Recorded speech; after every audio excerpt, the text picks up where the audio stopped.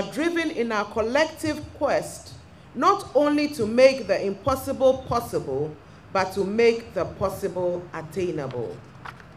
The ministry believes that this campaign would go a long way in complementing the government's efforts in ensuring that education is accessible to all Ghanaians of school-going age.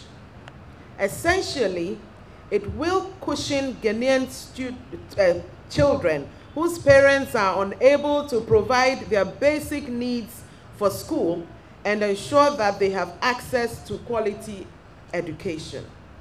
The campaign will also make sure that brilliant but needy students are given the necessary support to further their education. It is also evident that the free senior high school policy, which has been laid out as one of our country's major domestic policy objectives, cannot be achieved in isolation from the foreign policy that we pursue as a nation.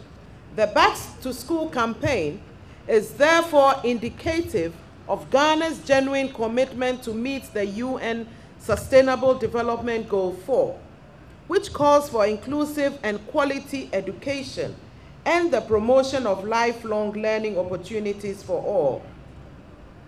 Clearly, obtaining quality education for all serves as a conduit for improving people's lives and ensuring sustainable development.